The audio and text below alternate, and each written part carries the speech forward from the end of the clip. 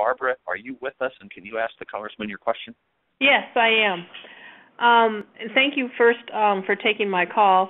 I agree with you that there are people waiting in the wings to come to this country legally, but we have 11 million people here already, and it seems like a no-brainer that we can't deport 11 million people.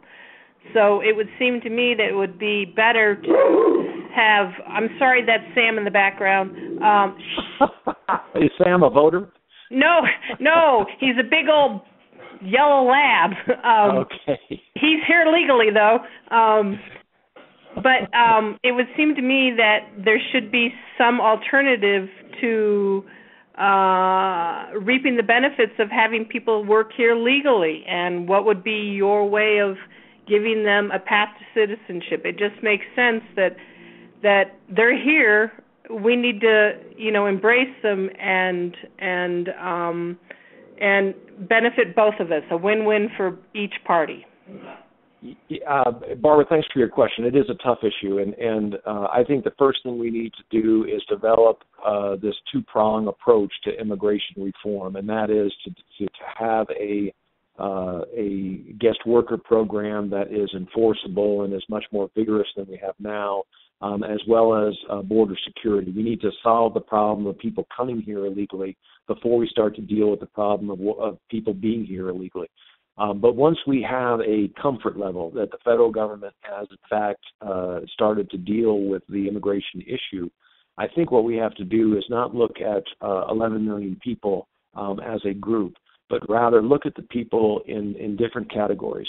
An individual that came here legally, had a legal work permit, and then didn't apply for a renewal of that visa should be in one category. And many of those people fought for this country in Iraq and Afghanistan. And those people should be viewed, in my view, favorably, and we should do what we can to give them a pathway. Now, that may come in several different forms, but as you go down that list of categories of people who are here illegally now, you get to the bottom of the list, people that came here to commit crimes, people that have not contributed to this country. And those people I think we need to deport. So there are a variety of categories, and I think they need to be treated differently. And we need to get to that once we first deal with the issue of how do we treat people, or how do we reform our immigration system. And I hope this president will be open to an approach that allows us to move forward on the immigration system before he engages in this amnesty program that he is working.